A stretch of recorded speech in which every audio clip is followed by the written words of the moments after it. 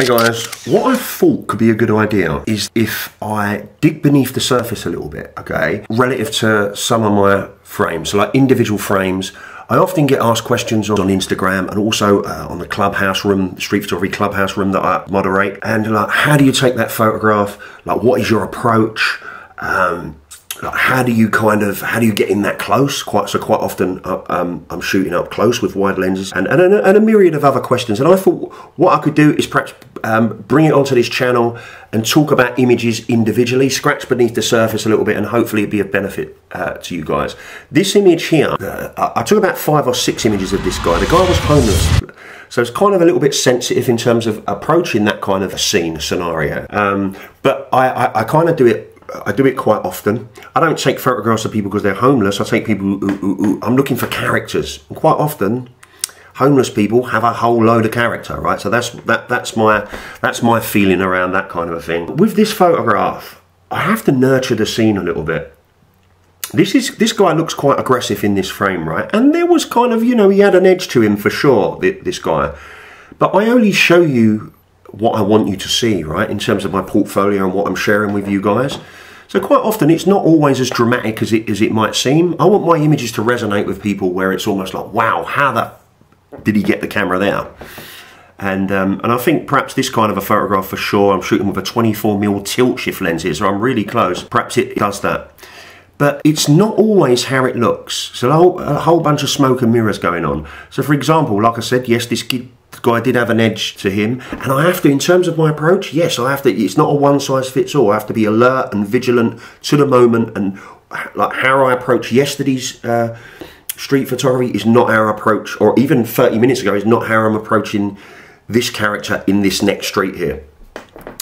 So with this guy, he was homeless, like I said, but I just kind of, what attracted me into to his space, he was over in Soho, London, not far from Leicester Square, was obviously that contrast of he's homeless and he's brushing his teeth. I'm not saying homeless people don't brush their teeth, but do you get where I'm coming from? It's just like, in terms of visually, it's going to look pretty good out on the streets, but he's also, he's kind of quite fit, right? So he actually dropped to the floor and did about 25 press-ups literally without blinking while I was there, and just like an awesome character. And I wanted to get some clicks.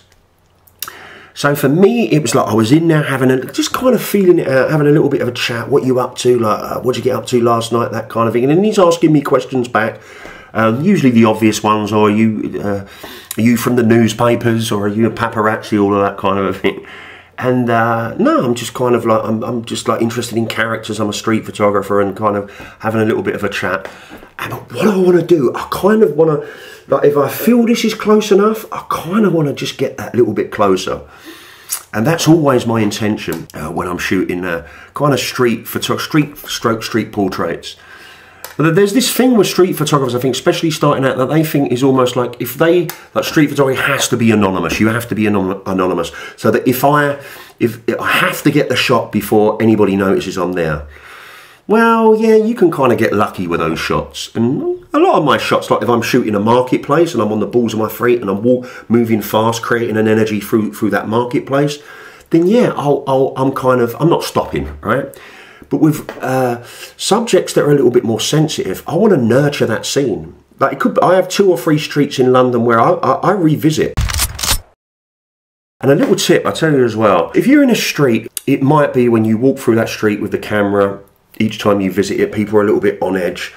But if you hang in there, maybe 30 minutes, an hour, even a couple of hours, you know, they can't spend their whole day looking at you. So it's almost like if you acknowledge somebody or something consciously, it's not too long before unconsciously they just become part of the background. You forget they're there. Then you can still get those anonymous shots. So to the technical side of this photograph, I wanted to, I got a few of these images, I left them in colour, but I kind of wanted this in black and white. I think it was a little bit more impactful. He's slightly off to the right of the frame. I think if he was a bit more in the centre of the frame, so just over here a little bit.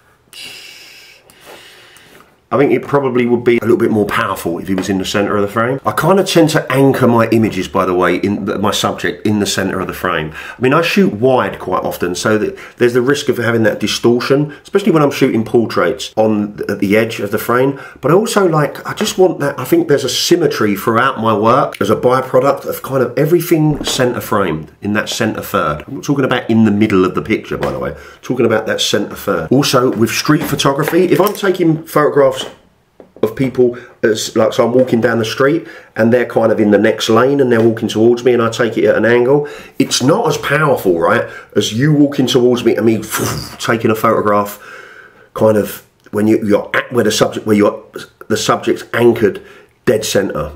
Because again, it's like, how did he get the camera there? If there's any photographs you see on my Instagram or my portfolio that you want me to kind of attack in this way and talk about my approach, drop it in the comments below and I promise I'll get to it. I don't know if this was even useful, but so please guys, comment below. Please subscribe to my channel if you haven't already. It really is a big support for me, guys. It really inspires me to get out and do more YouTube stuff. And like this video. Oh, by the way, I've got a street photography clubhouse room. I'll put a link below in the show notes. Show notes? Oh, it's only showbiz, you know. But yeah, great stuff. Bit of a waffle, was it all right? I don't know, let me know guys. I hope it was beneficial. Guys, see you on the next video.